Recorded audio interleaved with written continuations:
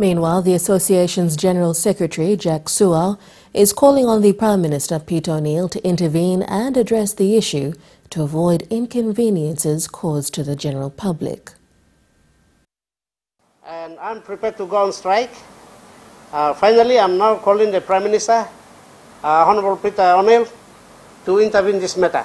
And that's the highest person that I am now calling on.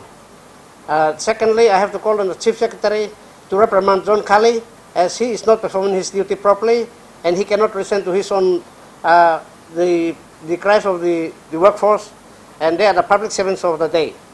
And in doing that, John Kelly should now at the age for his retirement, despite when we are making a move, he has to go.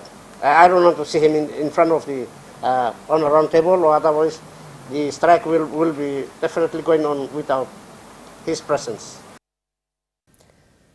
The Republic of Korea wants to renew and further its bilateral ties with Papua New Guinea.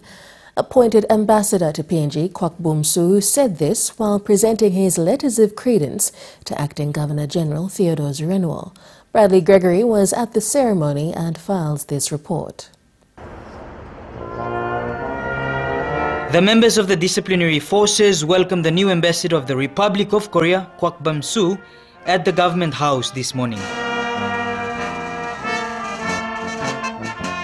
Into the house, the proceedings follow. On hand to meet the ambassador appointed to the country is Head of State, Acting Governor General Theodore Zureno. Presenting the letters of credence to the country, Ambassador Bum-Soo spoke of the growing relations PNG shared with the Republic of Korea. This year marks 40 years of friendship between both countries.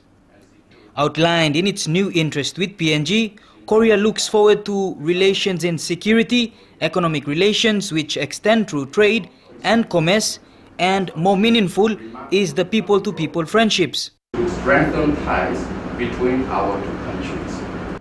Acting Governor General Theodore Zureno extended PNG's welcome to the resident representative of the Republic of Korea to PNG.